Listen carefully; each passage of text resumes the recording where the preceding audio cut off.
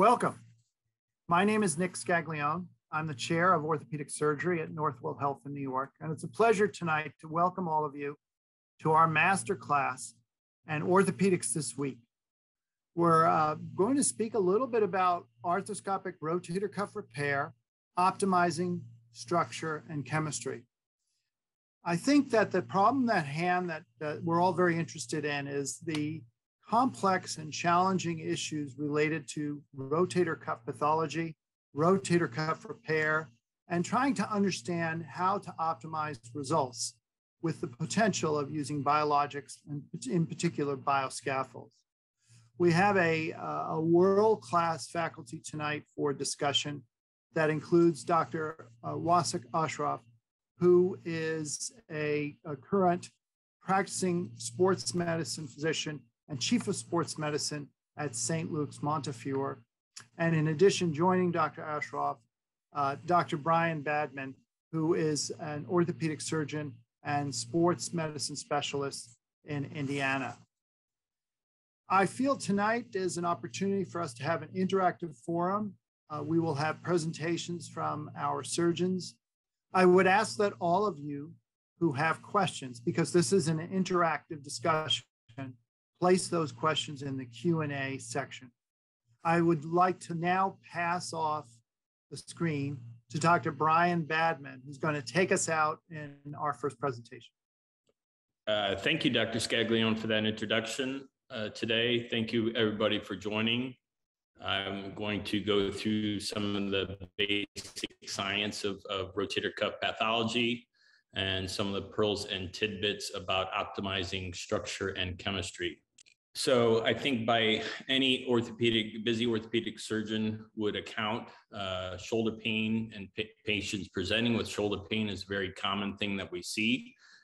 In the United States, rotator cuff disease is really the #1 cause of shoulder issues seen by an orthopedic surgeon. And in the United States alone, more than 17 million Americans are impacted annually. The majority of these tears are degenerative in nature.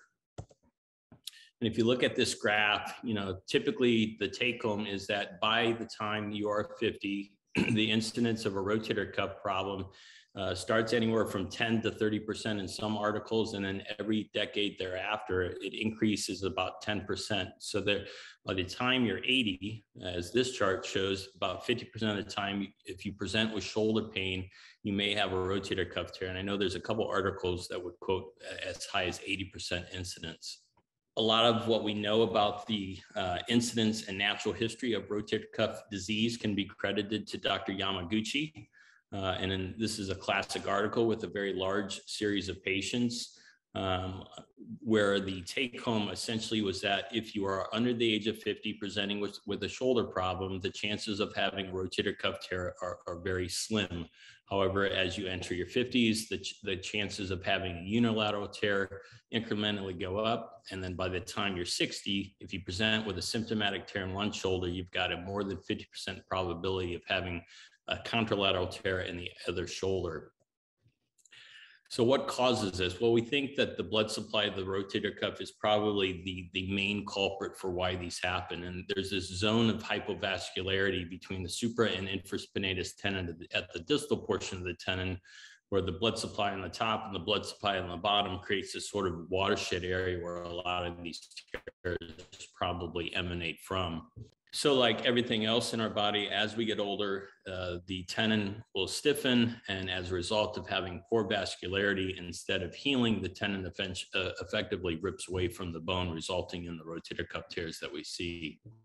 As described by Dr. Harriman, the rotator cuff can be broken down into really 5 discrete layers, with a total thickness of the rotator cuff measuring approximately about 1/2 inch from top to bottom.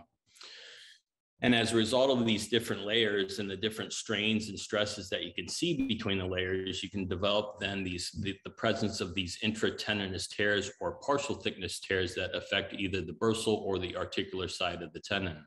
My understanding of tear patterns of the rotator cuff, probably like many, can be credited to the work of Dr. Burkhart, who really described the rotator cuff as much like a suspension bridge, whereupon you have an anterior column and a posterior column, and this helps support the cable in between. So when you have a crescent-based tear, these are often a stable pattern tear. However, as the tear progresses or propagates into either the anterior column or the posterior column, this is then where the function and loss of motion and what have you can develop over time. With that, most of these tear patterns can then be described, again, like Dr. Burkhardt demonstrated, with crescent-based tears being the most common, encompassing about 40% of the tears. A U pattern tear where you get a little bit of slight progression, your L pattern or reverse L pattern tears that then involve either the anterior column or the posterior column, and then your massive rotator cuff tears that typically imply more than 2 to 3 tendon involvement. The ultimate goal for me, at least when I'm fixing these, however, is to recognize the tear pattern and try to recreate or get it back to that crescent, because the crescent is the most stable tear construct. As described by Dr. Ellman, partial thickness tears can be really divvied up into where it really occurs on either the articular side of the tendon or the bursal side of the tendon. And really, for me, I think the important part when I'm looking at a rotator cuff and determining whether it's a partial thickness tear is the critical factor for me: does it involve more than 50% of the tendon, or is it left less than 50% torn? Because if I see a tear that's more than 50% partially tore, in my opinion, that's a tear that will progress over time. This is sometimes something that's going to be needed to be treated. Again, going back to some of the work of Dr. Yamaguchi, this is a often cited classic study looking at the natural history of rotator cuff tears. And, once you have a tear, it does not heal, and they do progress. However, they do not progress over days or weeks. They typically progress over the course of 2 to 3 years on average. And so when I'm counseling a patient, it's very important that they understand that this tear will enlarge over time. And the other take home of this paper is that usually when a tear does progress, typically more than 50% of the patients will develop pain. And so again, I will oftentimes counsel my patients that if you develop pain, and we're sort of going the conservative route, as they have increased pain, it's very important that they come back and we can take a look at it to see if the tear has enlarged. When you're treating rotator cuff tears, I do believe that degenerative pattern tears, physical therapy does play a heavy-handed role in terms of our management. This is the Moon study. This is an often cited study that was very much picked up by the insurance companies as well. But the important part of this study, this is a large multi-center study with a large series of patients. And really, if you put people through a minimum of 3 months of therapy, a lot of times, more than 75% of the time, patients were able to avoid surgery. The caveat of this study is that this did exclude traumatic tears. I think that's a whole completely different entity and subset of patients that this sort of excluded. But again, I think therapy is important when we're initially treating these patients. However, as we all know, not everybody gets better with therapy. And so this was, I think, an interesting study out of the University of Michigan, and they actually looked at 2 cohorts of patients, one surgical, one non-surgical. And really the take home of this article is that if the patient is to undergo surgery and they do have a successful outcome, those patients by far and away did better with regards to functional outcomes and pain as compared to the non-operative group. Over the past 3 decades, there's been a lot of great innovation in terms of rotator cuff management. We went from large open incisions to then sort of the dawn of the arthroscopic era. And I think once we started to put scopes in things, that's when a lot of the innovation sort of took place with regards to anchors, anchor type and anchor material, suture material, a lot of the polyblend sutures that we have now. To the varying techniques and the devices that we use to fix these arthroscopically, and now what I would call the new era, which is really the biological era, and I think that's the next sort of great innovation that we're going to see in terms of management of these problems. So with all that and with all this innovation, I think it really begs the question of how good are we?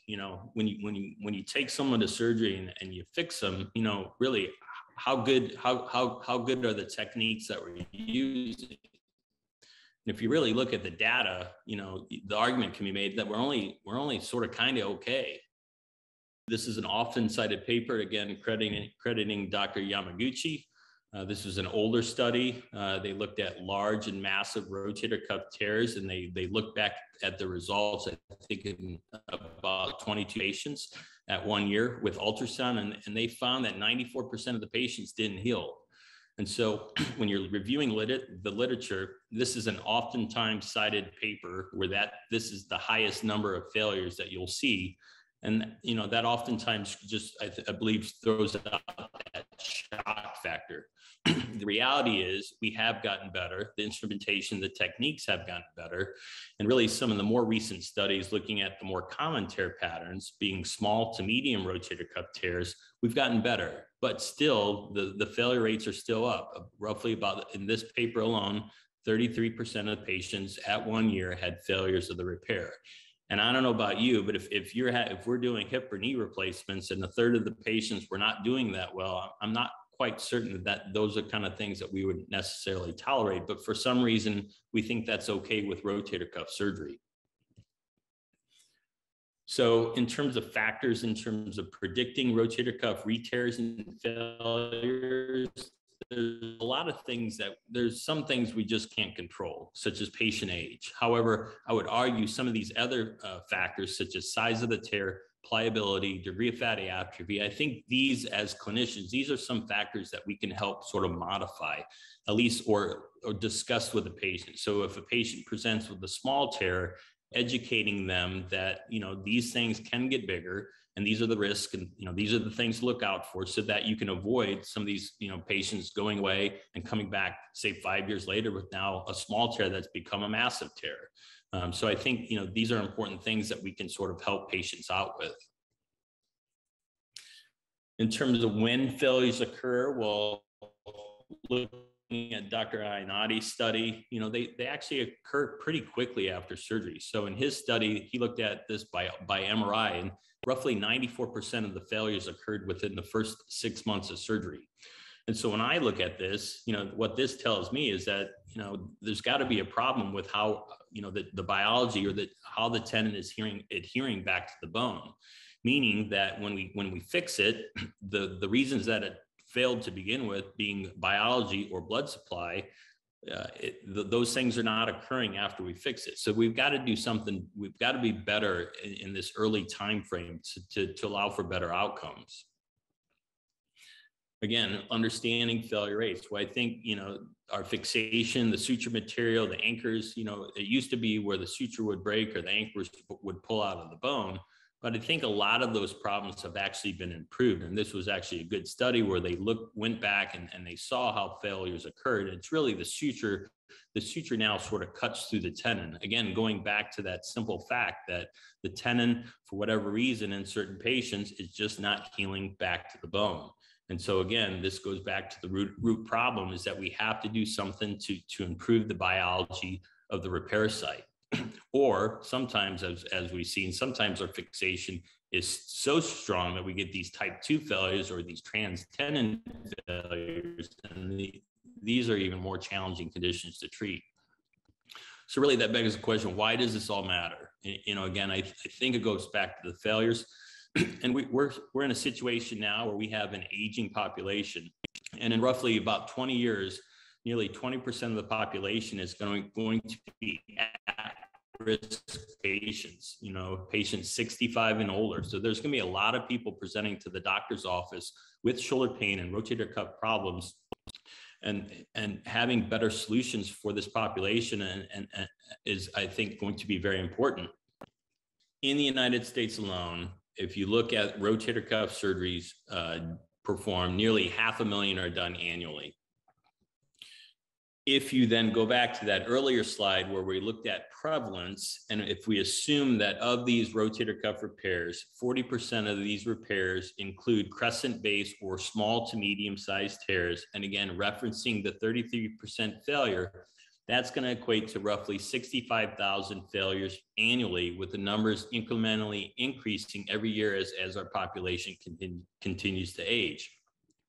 As this graph shows, however, when surgery is done and you have a good outcome, it's actually cheaper economically to the society if you have a good outcome. So again, going back to what I stated, we have to be better about when we're putting people through surgery, we have to have better outcomes and better end results if we're going to put them through all this.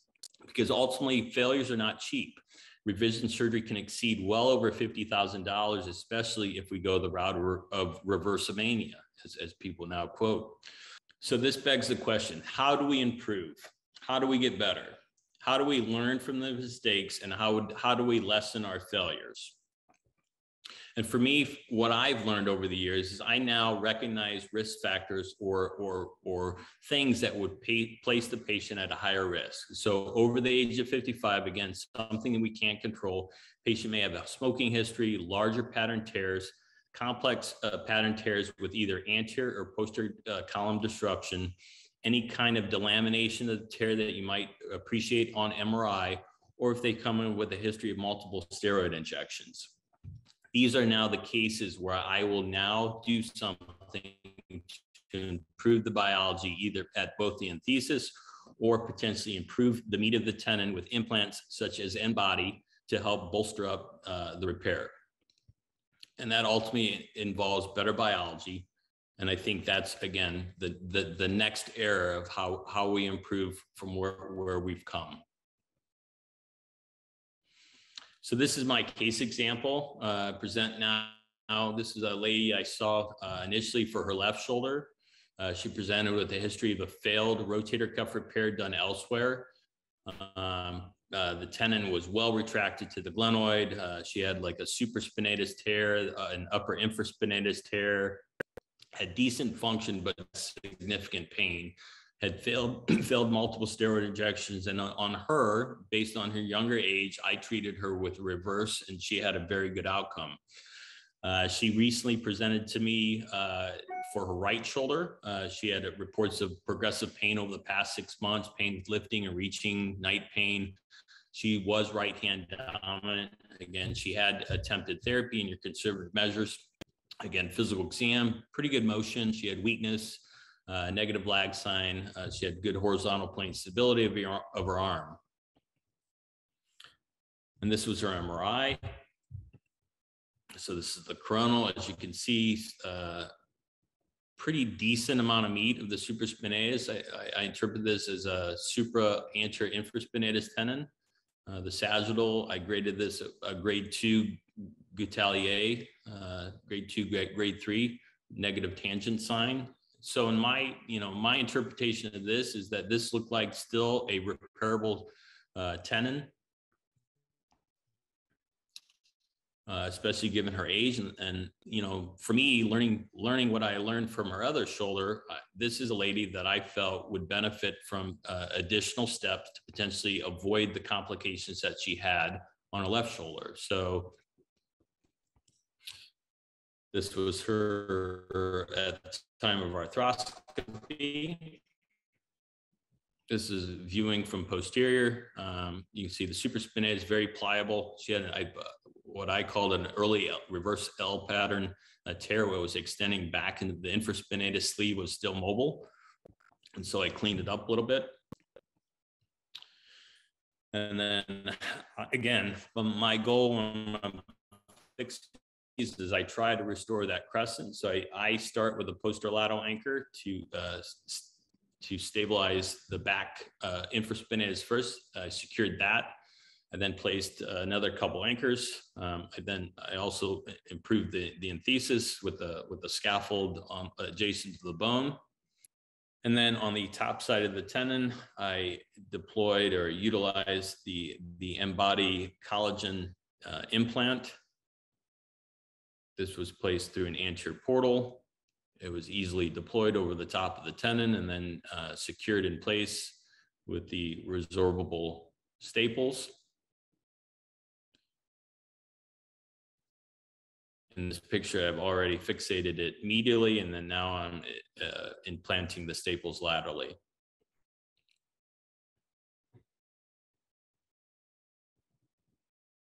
And hopefully, in in this situation by recognizing, her being at risk, that this will hopefully equate to a better outcome. Thank you. I want to thank Dr. Badman for an excellent presentation, which I think illustrates the current issues and challenges we have with treating rotator cuff pathology and trying to optimize the outcomes that our patients are going to see. Our next lecture will be a bit more about the biology and chemistry of how we approach rotator cuff disease. And it's a pleasure to introduce Dr. Wasik Ashraf, who will take us out. Thank you, Dr. Scaglione.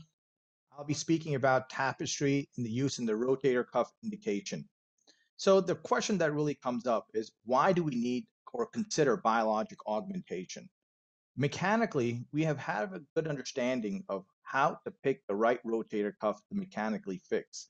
We understand rotator cuff anatomy based on MRI of retraction, fatty degeneration. We also have improved sutures and anchors to, again, better mechanically fixate the rotator cuff down to bone. Advancements in surgical techniques trying to achieve a tension-free repair, along with techniques such as microfracture or microchanneling, using a combination of single row, double row, knotless, knotted, all different types of technique to achieve a better outcome for our patients. But we still continue to have a high 30 to 94% failure rates of rotator cuff repair. So the reason for augmentation is, why not? We have tried everything else. So this is a full thickness rotator cuff that we could see in the glenohumeral joint here. The tendon is retracted and is delaminated. So when we have a situation where we biologically have a rotator cuff that has a higher risk of failure, when we do our mechanical repair, we should also consider biologic augmentation to achieve a lower re-tear rate. So what are some of the mechanical factors we look at when we try to achieve a rotator cuff repair? We want to restore the rotator cuff footprint on the greater tuberosity. We want to maintain the pressure on the tuberosity while the healing is happening, and also have a strong repair. Study by Dr. Arciero, cadaveric study, arthroscopy 2012, demonstrated that a double row repair is equivalent to a transosseous repair, achieving biomechanical fixation over the greater tuberosity. And this has also been shown in other cadaveric studies that a double row repair increases stiffness as well as the strength of repair. So for most rotator cuffs, a double row repair will allow for great mechanical fixation from small, medium, or even large to massive rotator cuff down on the tuberosity. But the clinical dilemma still remains. We still have rotator cuff failures at a high rate. Is this because of non-healing, incomplete healing, or recurrent healing? We do have an idea of where most of these tears occur. Most of these tears occur at the suture-tendon interface. And it's not that the suture rips, it's that the tendon quality, the tendon shears through the sutures, not allowing that healing to happen, as well as to cause a re-tear of that rotator cuff. So when we consider biologic augmentation, we must consider what factors affect the quality of that rotator cuff tendon. We know from our studies of looking at MRI images, looking at small, medium, large tears, and fatty infiltration of the rotator cuff, as well as chronicity of the rotator cuff tear, what factors can lead to a high failure rate of rotator cuff repairs. That includes tear size, fatty degeneration, the atrophy of the rotator cuff, tendon delamination, as well as tendon retraction. So when we see this on an MRI preoperatively, we already have an idea that although we can achieve a mechanical fixation at time zero, we may have trouble healing the tendon, healing that and achieving a good biologic reaction to get the tendon healed down to bone. But there's also other factors that are kind of more difficult to control, and that's our patient factors. And there are several challenges that we face when we pick our patients to fix their rotator cuff. We have an aging population, osteoporosis, increased BMI, increased patient comorbidities such as smoking, diabetes, dyslipidemia, as well as low vitamin D have been all linked to an increased rate of rotator cuff tearing. So as we consider which patients we are taking for a rotator cuff repair, we must pay attention to the patient factors and not just the tear pattern. So a role for biologic augmentation, as we kind of again discuss why we should consider this, is that mechanically we're pretty good at fixing the rotator cuff with improvements in anchors, sutures, techniques, but we are still struggling with the healing and increased re-tear of our moderate to large tears.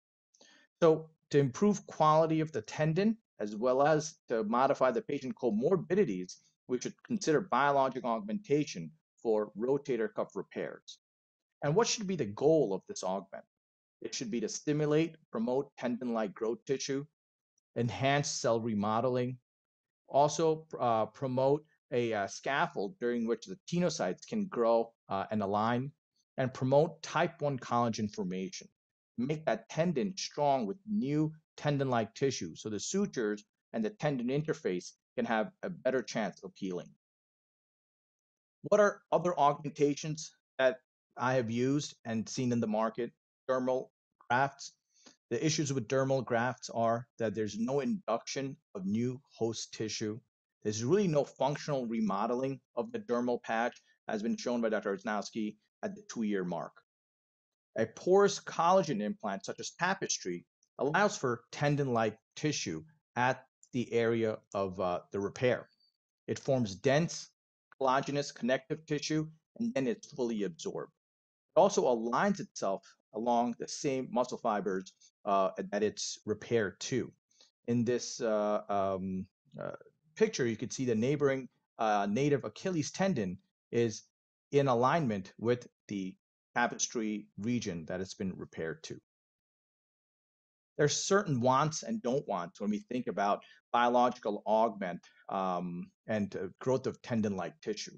We don't want something that's bulky, that's scar forming, something that that doesn't cover the footprint. You want something that allows you to cover a whole footprint for the repair, limited size options, and something that will cause a reaction, an inflammatory reaction for the host. What we want is type 1 collagen formation, a coverage of a wide footprint for the tendon to heal down to the bone, increased porosity, and I can't emphasize this enough. The increased porosity and the ideal porosity allows for improved induction, remodeling, and tendon-like tissue, a controlled degradation of that tissue with fully absorption at a certain time, and then strong enough at time 0 to hold sutures and tie sutures in an open or arthroscopic fashion, and has to be easy to use and versatile in an open and arthroscopic setting, ideally. So open rotator cuff repair for an anatomic total shoulder replacement was my first use of Tapestry as an augment, as an implant for my rotator cuff subscapularis repair. Reason for that is we know for anatomic total shoulder replacement, the two modes of the most common failures are glenoid loosening and rotator cuff tearing. The most common rotator cuff being the subscapularis. And this patient is a 43-year-old right-hand dominant patient with the above exam. But what I do know is that this patient wants to get back to everything, lifting, golfing, and heavy lifting. So their plan is to mechanically repair the subscapularis, but also to augment with an implant that'll help repair the tendon and decrease the re-tear rate. In this first video, you could see the peel that's done for the subscapularis, the pre-placed anchors, and the plan to get the tendon mechanically fixated to the lesser tuberosity. In the next video, you will see the mechanical fixation with the arm in external rotation of 30 degrees with no increased stress. But what we do know from rotator cuff repairs is that stress really affects the tendon suture interface. In the picture on the far side is the Tapestry implant over the repair side, suture in each corner with a vicryl stitch and in alignment with the subscapularis fibers with a large footprint coverage of the subscapularis. So what we talk about now from the open setting for subscapularis to a rotator cuff arthroscopic indication. This could be used for rotator cuff tears in the partial, articular, or bursal, as well as to augment full thickness rotator cuff tears with an implant on the bursal surface. The process of placing the tapestry implant has been streamlined with these 4 components and instrumentations. You have a cannula, which is versatile, comes in different size based on the patient's body habitus. You have your introducer with the implant. You have your bone anchors, which are preloaded with 2 anchors, which could be used on the tendon and bone to again further streamline and speed up surgical process with less handling. And then you actually have the implant itself, which comes in various sizes. And we'll go over step by step of the tapestry rotator cuff. This is a 62-year-old female smoker who did not improve with non-surgical treatment, has a 30% bursal-sided rotator cuff tear, and as you can see, a large anterolateral bone spur causing impingement in the subacromial space. This caused a 30% tear on the bursal surface of the rotator cuff. This is after doing the decompression of the subacromial space and using the spinal needle from your tip of your acromion to really find a great angle for your later anchor placement in the tendon and bone. And it's important this step to really decompress, debride. You want to visualize the rotator cuff, the lateral bursa, as well as get your angles for your anchor placement. This is the decompression again being completed, and now from the lateral side, coming in with the cannula. You can come with the cannula anteriorly or laterally based on how you like to position the implant over the rotator cuff. For me, I scope in the lateral position, and I prefer the implant and the cannula come in from the lateral portal. Once that cannula is in this correct position, again, it has versatility with multiple lengths based on the size of your patient and your patient's body habitus. So these are the components for the delivery part of the implant into the subacromial space. You have your cannula that is versatile with multiple sizes based on your patient body habitus. Then you have your preloaded implant, which based on if you want to come lateral or anteriorly, which will be open for the surgical tech.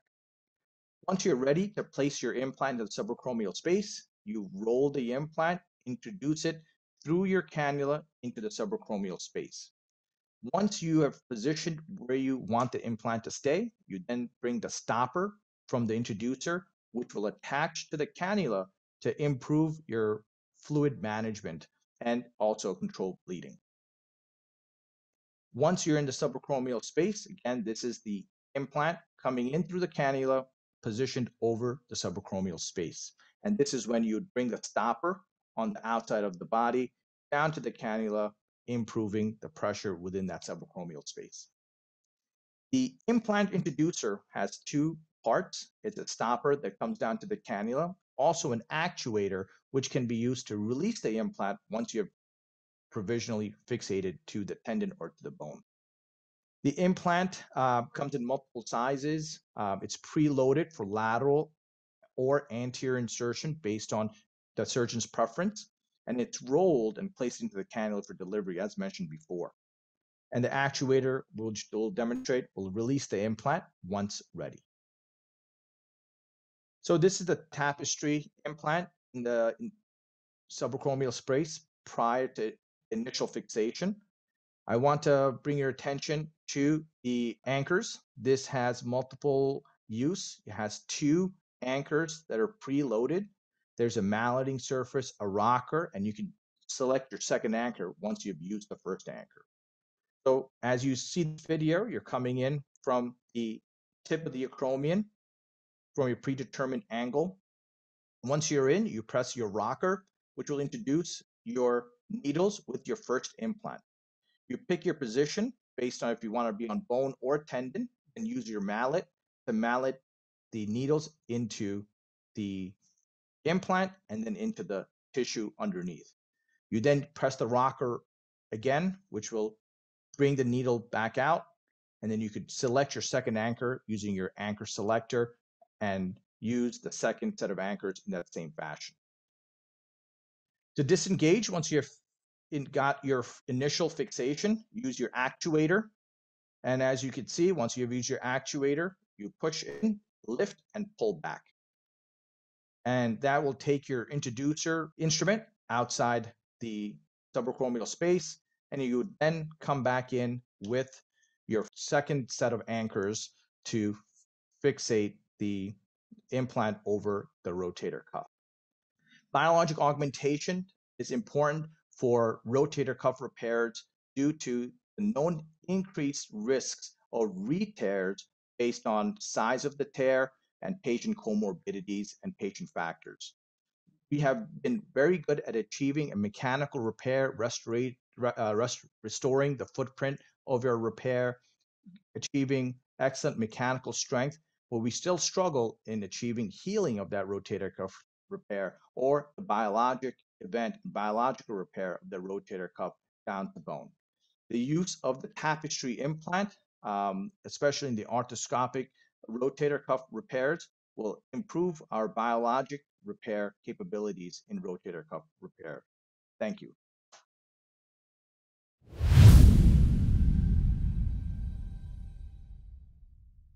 I wanted to, first of all, welcome everyone to the live session. And I want to commend Drs. Badman and Ashroff on very eloquent presentations. I think one of the things I wanted to start by saying is I am very excited about Embody Tapestry. I'm excited about innovation. I'm excited about perhaps making a difference. I think we all agree that there are significant challenges. And I'm excited about the biology here. So what I'd like to start with is in welcoming everyone, is just point out to use the Q&A box for any questions and for any of our panelists as we begin our discussion. A question first to Dr. Badman. In terms of, I think you very nicely outlined the indications, but in terms of stratification of pathophysiology, and let's just say the high-grade partials versus the significant articulosided versus bursal-sided partials versus your complete tears, how do you approach this from an indication standpoint? How do you think about it going in, making judgment and decisions regarding what to use and when to use it? Yeah, I think that's always a good question. You know, I definitely don't think that this is needed in every indication, but you know, doing this now and being honest with I have ultrasound. I think ultrasound in my hands has been one of the things that probably has changed the scope of my practice, because I like to look at what the repair looks like. And, you know, after a while you start looking, and I don't have a good poker face. And I realize that when you have a recurrent tear and you're looking at the patient, again, I can't hide that. So, but, you know, learning from my mistakes over the years, now, you know, the things I predominantly look at, if they're 55 and older, we know that that's a higher risk population. I mean, the literature would suggest that 1 in 5 of those tears potentially don't heal just based on age. So I always go back to, you know, Dr. Gerber's got a good article where he looked at shortening of the tendon, the amount of retraction of the tendon, the amount of delamination of the tendon. If I see things and I think the tendon's still repairable, so I like to make sure that there's good meat, there's still, you know, greater than 15 millimeters thickness or a good stump of tendon that I can pull back. Because in my opinion, if it's past the glenoid and medial to the glenoid, those are tendons that probably are not going to heal. And I think Gerber was in Gerber's hands, you know, grade 3 atrophy, you know, less than 15 millimeters of retraction or residual tendon stump. I think the failure rate was like 94% in that article. So when I have a repairable tear though, and so, you know, things that, you know, good meat, not a lot of atrophy, at-risk patients, so smoke or anything, then that's the time where I'm going to augment. And I have a very low threshold to do that because, again, you know, revision surgery, it's not a minor thing, you know, and I think we expect a lot of patients, we put them through surgery, we put them through, 6 weeks in a sling, 2 to 3 months of rehab. And then if at 6 months you're looking at the patient and they're like, well, I didn't heal, it's like, why in the hell did we do that? So, my justification, because I know that there's always going to be questions about added costs and things, but my justification for that are for those reasons. I want to have a good outcome. A healed tendon, ultimately, I think is the end result of what we should be, thinking about when we put them through this.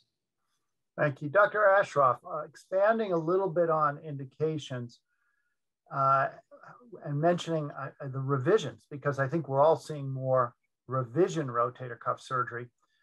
Where does that fit in relative to the use of the Embody tapestry implant? Is that something that I think truly distills out the potential value here? Absolutely. With revision surgery, we have patients that are, as older, as Dr. Badman kind of talked about. We have patients that are more demanding, more patients that want to go back to pickleball. They want to do everything and they don't want a shoulder replacement. And so these patients would have comorbidities and they've already shown a potential of re-tear with a revision surgery. I think you do everything you can to maximize their mechanical and their biological fixation of that rotator cuff. And so that's where for revision setting, almost always I'm using a implant tapestry on the bursal surface. And also, Dr. Ashraf, I think you really you pointed this out very nicely and eloquently. There are, in my mind, and I think for what we're looking at, some very unique, innovative design aspects of the Embody tapestry implant that I think for us, relative to maybe what we have used, make a difference. And you talked about several things here in terms of the actual ultrastructure and microanatomy of the implant. Can you tell us a little bit more about that relative to why you've been why you've decided to use this implant? Sure, absolutely. So I've used other implants, collagen and dermal grafts. What really sticks out on tapestry is the porosity. I mean, this is a very porous implant, allowing to really maximize the biologic event that happens at the implant tendon junction.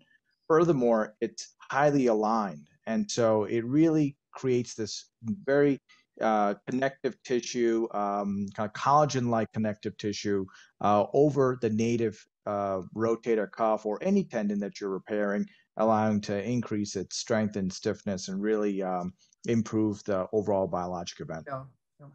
Dr. Badman, on that note, one of the things that has been a concern of mine in the past with other implants has been the use of non-absorbable anchors or peak anchors or anchors that could float around.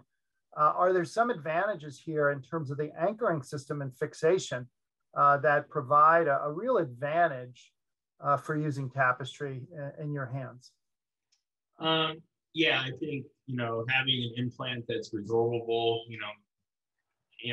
and I to echo Dr. S, I was an early adopter of one of the competitor collagen implants, and I know a lot of people have used it. They've had some good outcomes, but I had a very bad experience with that.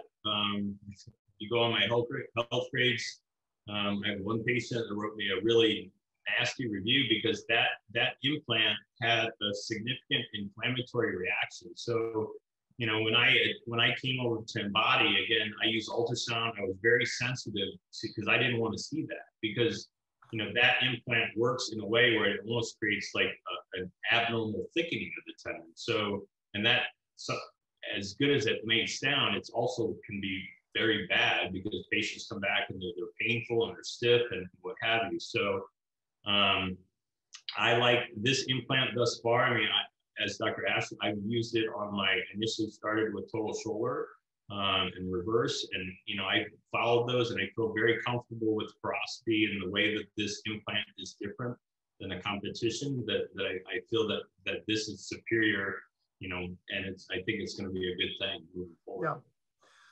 Question for either of you is, and this is from both from myself and also one of our participants tonight, and that is, tell me or tell us, what is it that is truly the advantage of using the Tapestry implant? Are we getting a significant augmentation of mechanical strength times 0? Are we getting enhanced biologic augmentation based upon cellular induction and chemotaxis, and therefore a more predictable healing pattern?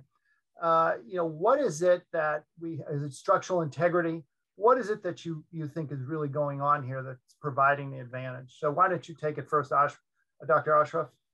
Sure, absolutely. So, I mean, as I kind of talked about, is mechanically, we've gotten pretty good at repairing rotator cuffs, single row, double row, whichever technique. So really what we're trying to do is achieve biologic, kind of the biologic event, biologic healing. And so at time 0, using the Tapestry implant with the bone anchors, you're not achieving mechanical improvement of that repair. That repair, whichever way you have decided to fix it, you've had that mechanical footprint restoration. What we're trying to do with Tapestry, and why I use Tapestry, is really trying to get the tendon to be a better cell induction, more porosity for our scaffold for the repair, to really improve that tissue, suture, bone construct going forth from then to 52 weeks. And Dr. Badman, I think we would all agree that the holy grail in our quest for dealing with rotator cuff disease would be faster healing, right? If we can deliver faster healing to the patient, that's a grand slam. And 2, more predictable outcomes. So let's take the first one. And can you share with us what your current post-operative protocol is? Let's take a high-grade partial bursal side tear, a little bit more perhaps finicky than the articular side. You don't do a conversion repair. You don't do a takedown. You're basically doing an in situ. You're adding the Tapestry implant. What's your post-op protocol? How long sling? When do you start passive range of motion? When do you start strengthening? When do you return to stressful activities? Why don't we start there? Yeah, so I think with that example, so partial tear with Tapestry, I think that's going to result in a little bit of a more stable configuration. So I'll put them in a sling for a couple of weeks, and then I will then initiate therapy in a relatively quicker manner with the goal and strengthening. I always think strength should be the last thing to the table. I still want them to probably not progress to a strengthening protocol, even in that scenario, for probably a good couple months. But I think early passive motion with this, again, with the organization, the porosity, and the way that things heal, we know that if the tendency and the strain, it's going to align. The collagen fibrils are going to align according to the strain that it's seeing. So in that setting, I think getting going a little bit quicker is advantageous. Yeah, like some stress, if you will, is good stress.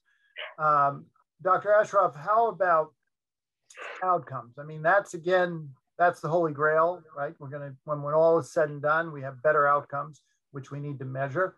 How do you measure outcomes? How do we basically hold our feet to the fire and say, okay, we're making a difference with this Tapestry implant? Are you using clinical outcomes, PROMs? What is your scoring? Are you getting a repeat ultrasound at some point?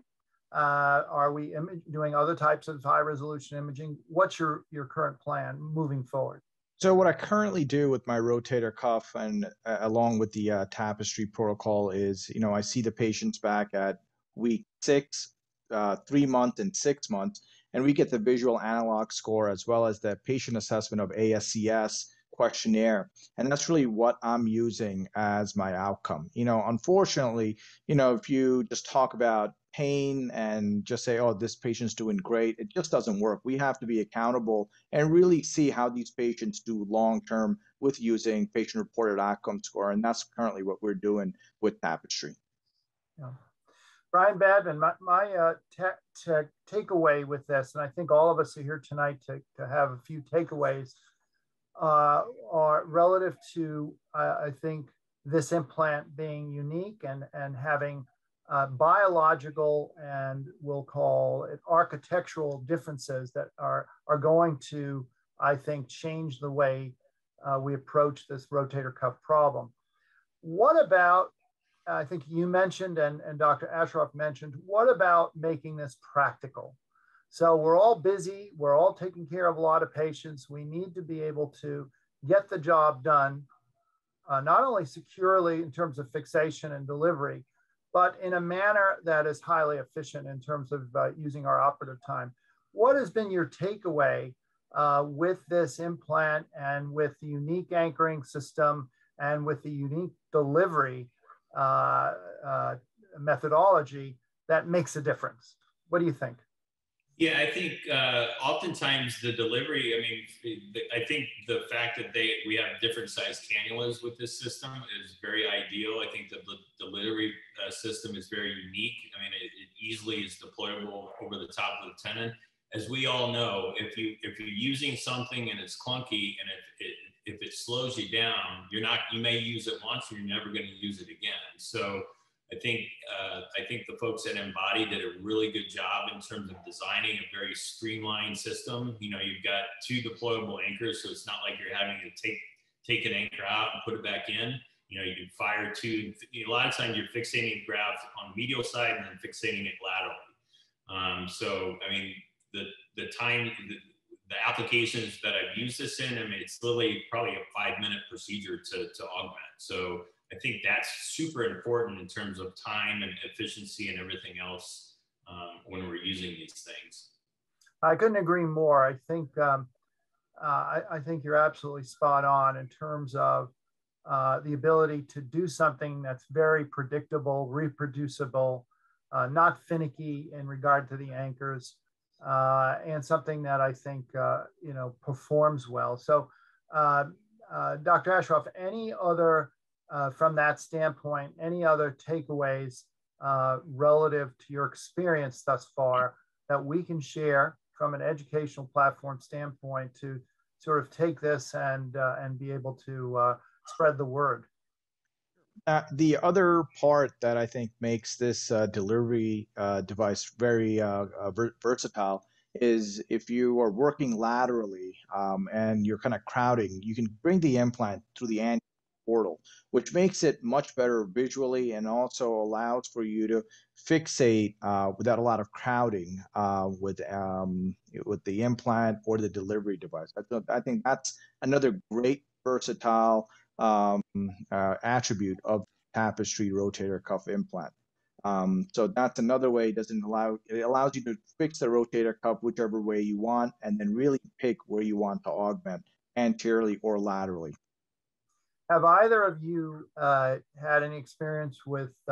Are you using an arthroscopic fluid pump? Are you using that pump and maybe going dry for some parts of the procedure? Any other tips that we can share with our registrants tonight? So I do beach chair. I use gravity. I don't use a pump. It's just how I was taught. And I've actually found that for me, doing beach chair, delivering it through the anterior portal has actually, in my experience so far, has been easier than going lateral. But I've done it both ways. Just like I said, for my technique and my approach, I think the anterior approach has been easier with this system. So.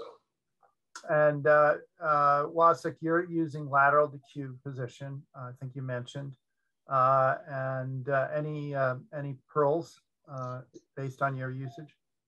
So I do use a pump. I think biggest thing is you can't hit what you can't see. Do a thorough birsectomy, decompression, and really work and get the angle for your bone or tendon anchors, just so you have and make sure you can get to all 4 corners. I think that's been the one of the important steps for any of this type of surgery. If you have a really anterior tear that you're fixing, that those are ones where you may need to make an accessory portal over the acromion to get a better angle.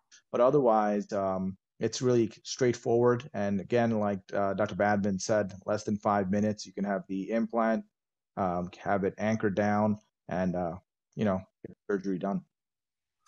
Brian, in terms of one of the things that I think was brought up is not only the advantage of having truly bioabsorbable anchors that complement the procedure, but anchors that work. So now we're using anchors on tendon. So we'll say tapestry implant to tendon fixation, and then we're using anchors more laterally, where we're now going perhaps tapestry to tendon to bone.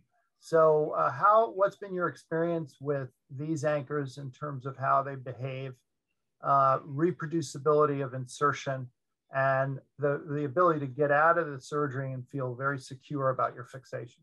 Any thoughts? Yeah, the design of the anchors was really good. There was occasion where I popped one in and I wanted to take it out.